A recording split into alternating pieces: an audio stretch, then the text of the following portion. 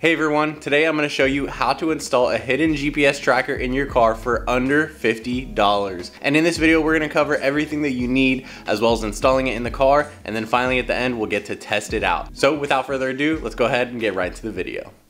Now in front of us here, we have everything we're going to need for our install today, and the most important component being the Sinotrack GPS tracker that I purchased off of Amazon. This thing comes in right at $40, I believe, and it's a 4G equipped GPS tracker with a couple of really interesting functions. We might not use all of them today, but really cool that it gives you that option there, and it's also just super budget friendly. The other cool thing about this GPS tracker is that it is a 12-volt based tracker. It doesn't actually go into the OBD port like some of the more common ones. The problem with that is if someone looks at the OBD port, they're going to see something blinking and flashing, and they're just going to want to pull it out. So since we're going to be renting out our car, we don't want someone messing with the tracker, and that's why we're going to go with a very sleek hidden installation. And then for the tracker, we're also going to need a SIM card, so that way we can actually monitor live the position, because while the GPS network is free for, any device to use, you're going to need something equipped with data connection so that you can relay the information to your app and be able to see it on your phone. So this is a really cool budget-friendly plan from Speed Talk Mobile. It's $5 a month, and I think it comes with like 150 megabytes of data, but we're only going to need to use about 30 megabytes a month from this tracker. So it comes with data and text and I think minutes,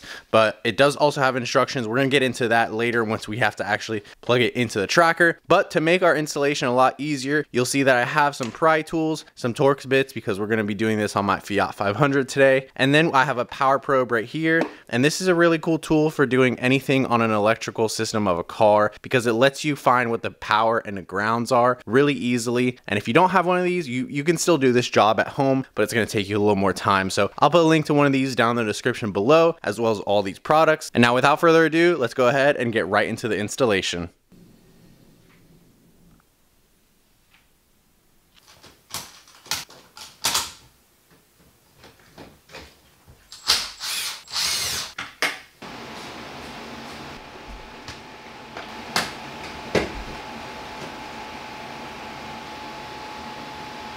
Now on my Fiat 500 here, I wanted to hide this tracker well into the dashboard, so I decided to take it apart a little bit so I could get access to the glove box, and behind there is actually a ton of room for us to be able to zip tie this tracker, and then hopefully we'll be able to get all the wire leads that we need from there as well. And what's funny is that you could actually install this tracker over on the driver's side of the car by the OBD port, because that's going to have all the signal lines that you need for it. But I would think that that's kind of like a very basic spot to put a tracker, and if someone was looking, they would easily find it. So we're going to do a little bit more of a secret install over on this side of the car, and that way it's going to be a lot harder for someone to find. And if they did clip some of the wires that they found for it, it does still have a battery on board, so it's not just going to instantly cut out the signal. It should be able to keep transmitting. Now, not only is this a budget tracker, but it's also very simple to install. It's only got 4 wires, in fact. So the 2 right here are going to be necessary for installation. This is the power and ground, which is pretty normal. You have a red and a black wire. But then over here we have a yellow and orange wire. I believe the yellow one is going to be to our accessory so that we can check and see when the car is on or off. And then the orange wire can be wired into a relay for like a fuel pump cutoff, which is really cool in case your car gets stolen, and you can go ahead and just cut off the motor completely so that the thieves cannot drive it. The one thing there is that it can only be activated when the car is doing 20 kilometers an hour or lower. So it's kind of a bust if the car is being driven at high speed, for example. But when they do park it, you can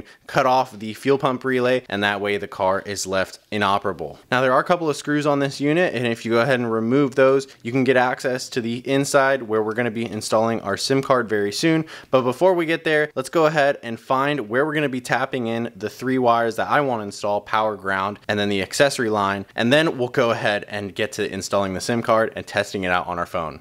So as far as getting this thing mounted up, I think we're just going to go ahead and put it right here behind the glove box. But then the biggest things we have to worry about are routing these wires. So my power wire, we're actually going to have to extend. It's going to come behind the AC panel here, underneath the steering wheel, and then to our OBD port, because we have a solid 12-volt power supply down here. And this is going to be universal for all cars. It's going to be the same wire. It's always going to provide battery power to that OBD port, and that way it's always going to be charging our GPS tracker. Then we need an accessory wire, which I'm going to use right here. This is the sport button, and the other button's right here underneath the radio. There is an accessory here, and we know that it comes on only when the ignition is turned on, so that is a good accessory source. And then as far as a ground, we've got a ground point in there. I'll probably just loosen one of the ground bolts and then put the wire on and then retighten it, and that's going to be the simplest way to get a quick ground in there. So why don't I go ahead now and wire in the tracker, and then we can get to testing it out.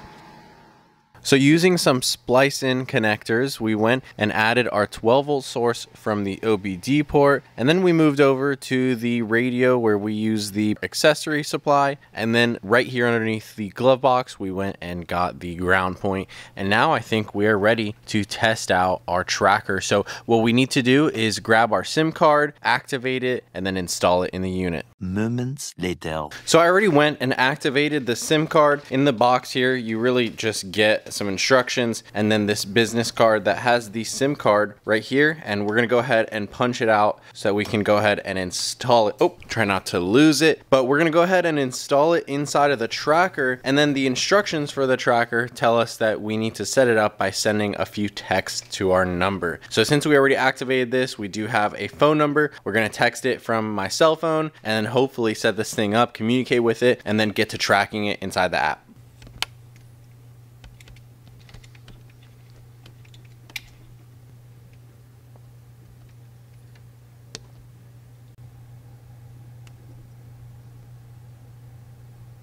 So basically what happens is that you're gonna get these lights starting to blink, and the blue light means it's the GPS signal. Once it's gone solid, it means you have a strong GPS signal. And then the orange one is gonna be your cell phone service. And so once that's gone solid as well, you should be able to text this, and there's some instructions on the setup. Now I did have to remove my SIM card and then put it back in. I don't know why, but it did start working the second time I put it in. And now with my phone connected and the app installed, we can even go ahead and track it, and it shows up right here on the map, located right where I'm sitting. And when I go and turn the car on, you'll see that it should start glowing a lighter color of blue. So that's pretty cool. And we'll turn the car back off again, and then it'll take probably another 15 seconds to update the location. But you can see the signal, the battery life, all that. There's tons of different settings that you can play around with, like, setting a geofence, different alerts and stuff. And, you can get into those functions with like the added relay where you can do like a fuel cutoff. But I think that for me, the biggest thing is just being able to see the car's updated location and hopefully keep an eye on it while it's out on Turo rentals. So now I've got to go ahead and fix my mess. We're going to go ahead and put the included Velcro tape onto this unit here and probably Velcro tape it in. And then for good safety, we'll add a zip tie as well. So it's going to be padded up against the dashboard and it's not going to make any rattling noise. Then we can go ahead and reinstall all the trim panels on my car, and then we will be done.